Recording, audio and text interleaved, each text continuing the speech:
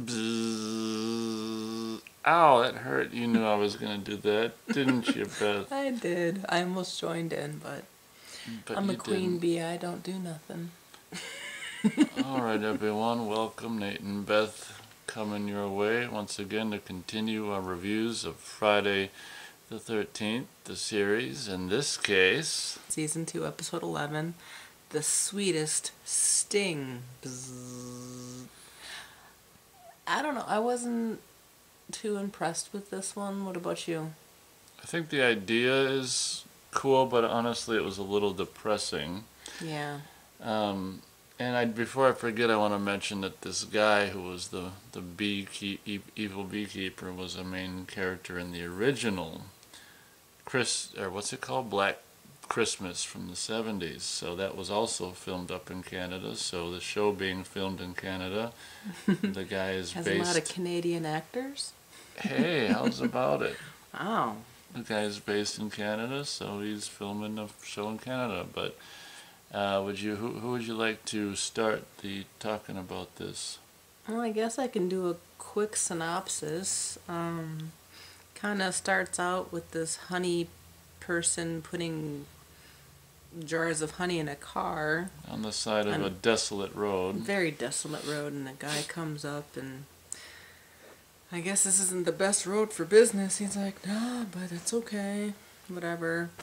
And the guy in the car driving up that notices the guy putting this is just really twisted. So the beekeeper's putting away the honey in his car, and the driver coming up the desolate road offers to buy some honey, and the beekeeper puts some honey on his jacket but still offers him a taste, and it's pretty well, good it's honey. supposed to be like a mistake that he like, accidentally oops. put it on the jacket, but I knew instantly that, oh, there must be a reason. Oops. And then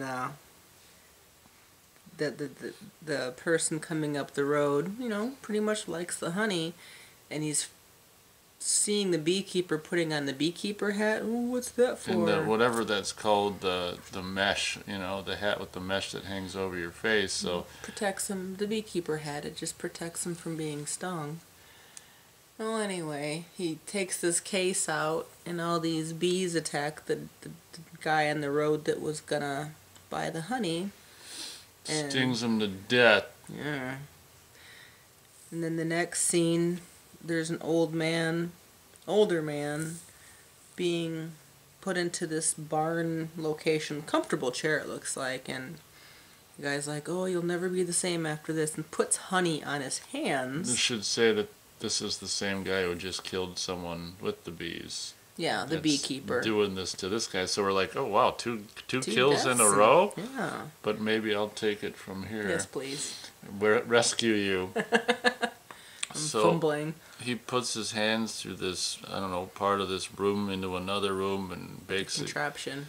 Makes it so his hands can't come out, and puts the honey on his hands and lets the bees go, on the other side of the wall where his hands are, and the bees, start to sting him. At this point, we're still thinking it's going to be like a second kill, but, he's like, looks like he's dying. I think blood comes out of his mouth. And eyes and ears. Turns out he doesn't die, and he becomes the guy from the beginning who was going to buy the honey on the side of the road. Was going to buy the honey. So he's basically younger and a different body and so on different and so life. forth. So that's the premise of this movie. I think it happens twice in the course of this episode. There's only 2 kills, and then, as always, most often is the case, the bad guy dies as well. So technically, there's 3 kills. 2 kills and 1 death. 2 evil kills and 1 death of the killer. Yes, there we go. So, I guess it's kind of repetitious because of the fact we see the same thing kind of as in essence happen twice. Mm-hmm. And what ends up happening is, this evil guy from Black Christmas, he's not evil in that movie, but this Canadian actor, he tells the first victim, or the first transformation person, that he has to make a kill so he could have honey. Yeah, basically, he doesn't. The people that agree to do this for eternal life or youth or whatever, they don't understand that they're gonna. Yeah, we don't Become have to. vigilantes. Yeah, this guy who does it for him is gonna come back and ask him to kill people for him. Can't remember why. For bodies, because. The bees need the bodies for the honey. Oh, okay. They're like They vampire produce. bees. They produce like honey infused with blood, so it's like blood honey. And the people who get, this service from this guy, older people that get a younger body and stuff, they have to keep drinking this blood honey in order to stay young. So this guy from, Black Christmas the evil guy in this The episode beekeeper. can blackmail them into doing whatever he wants by, saying, well, if you don't do, you got to do this to have the blood honey to keep Because you they young and alive. get old really quickly Yeah. after like a couple days or a couple weeks, depending on how much honey they eat, I guess. So I guess maybe one of my main problems with this episode is just the fact that we see this Same kill. scenario play out twice, and it's just like, why do we need to see it play out twice? And the second one involves this married couple and this guy close to retirement, and that kind of goes wrong. See, that the first one kind of goes right, where the guy's all happy, after he gets into the younger body, but the second one kind of goes wrong. And I guess maybe that's the reason why we see two, because we see one goes right, and we can see that this one, they don't always go right. The second one's wrong, and the widow is all sad, Kind of haunted depressing by the episode. Well, because the second body, the guy close to retirement, takes over his boss's body, and the boss is reaching out to the widow's wife, which is technically still his wife, trying to comfort her. And she's like, oh, if you wanted to comfort me, why did you fire my husband from your company? And, it was all about kind of revenge. And then, I guess the second victim of the bees just couldn't be comforted, and he's like, I want. Well, the beekeeper gives the curious goods card to the new executive, the retired person that becomes the head honcho of the office, and he says, the bees need blood. I want you to kill these people. And he kind of knew something was fishy at that point. And, well, I guess they had an idea of what they were looking for in this episode. What is the cursed item? Oh, a little beehive thing, a little area where they can make honeycomb in and thrive. So, the cursed item was this actual beehive thing. A portable beehive made with glass. Mm-hmm. So that was pretty cool. And then they did this Egyptian thing where the Egyptians believed that honey could keep you young, and I'm thinking that's probably why King Tut was buried with jars of honey, thinking he'd come back to life, but that's just my theory. I don't know, it's just kind of underwhelming.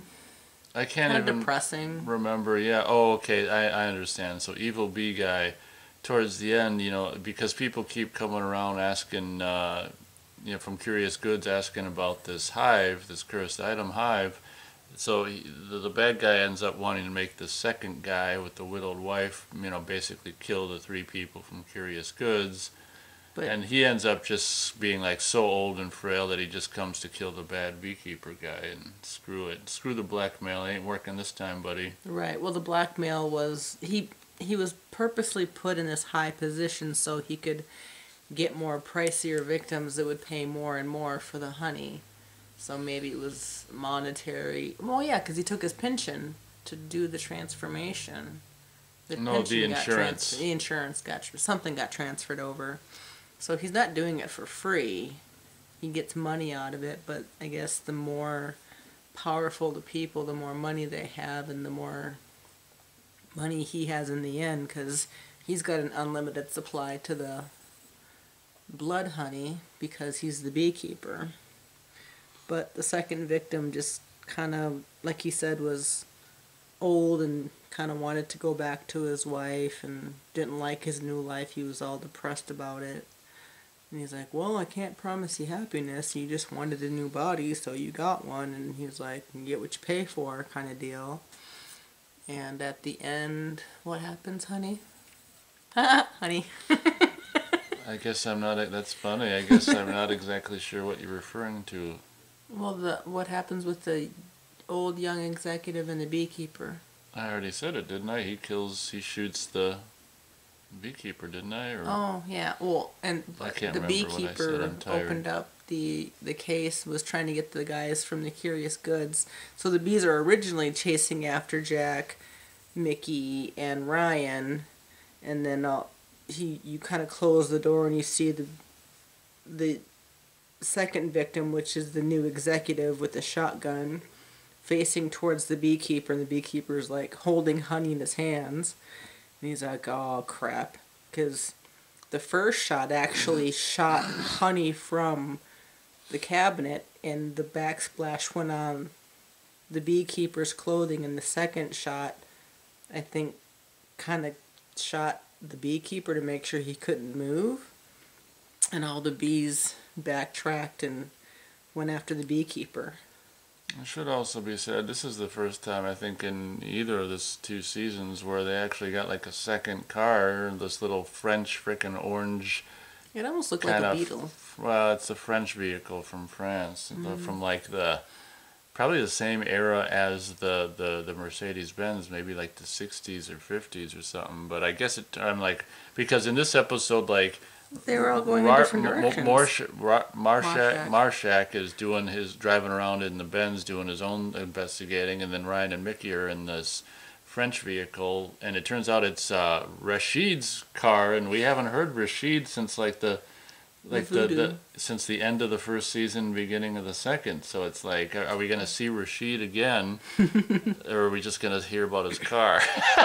So my rating for this, it as much as it's like depressing, I thought it was competent enough for me to just be one notch from a full thumb. So I'll be like, in between, somewhere around 10 and 11 thumb positions. So I thought the concept was good, but the only reason it's not full thumb is just because of the depressing aspect of the second character who, with the being fired and pension gone and the widow is just depressing. So yeah. Oh, and then as he's dying, and because he comes out as the executive and calls out her name, JoJo, and she's like turning around and she's holding who she thinks is the executive, and he kind of transforms into the person he started out as. So it's like she saw it was him all along. And he dies in her arms, and it was just kind of sad. So I'm just gonna give it a half thumb. I mean, it was a good concept. Your thumb is on the 9. My thumb is solid on the 9. Maybe, no, solid on the 9. It was just sad. It was sad. But hopefully the next one will be a funner one. It's called The Playhouse, if my memory serves. We'll see if yes. Pee-wee's in this one. I'm going to guess it's a dollhouse. I'm going to rip off her guess. It's a dollhouse.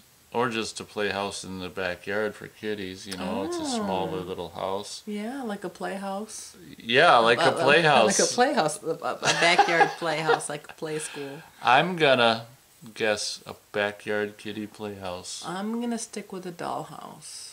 Well, we will find out and come at you next time with our thoughts on the playhouse. Thanks for listening. See you next time.